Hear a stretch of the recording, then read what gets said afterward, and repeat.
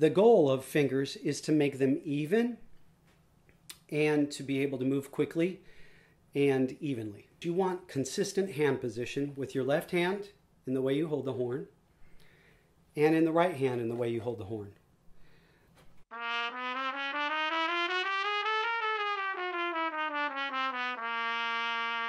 Notice that I'm getting to the third valve slide. Why? Because my ear is telling me if I don't move that, it's out of tune.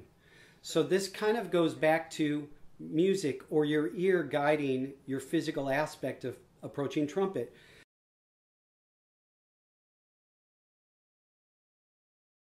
Lip slurs, how do you approach them? That's what's going to make any exercise work for you or give you substantial gains in your flexibility.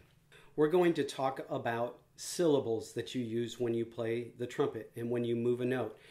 How do you move a note from a lower note to a higher note?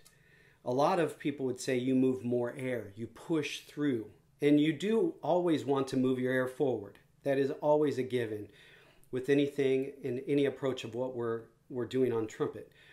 But how do you move that note up? Flexibility, range, and endurance are all very closely related, and it has to do with the syllables that you're using.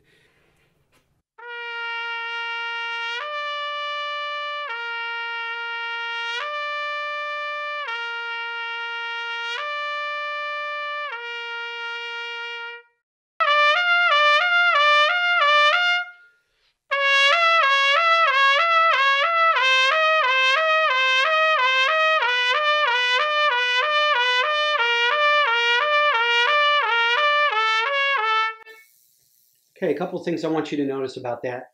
I just started in the middle just to give you an idea of going a little bit faster. You still want to hear that pop. You still don't want it to be a huge thing to move the note up or down.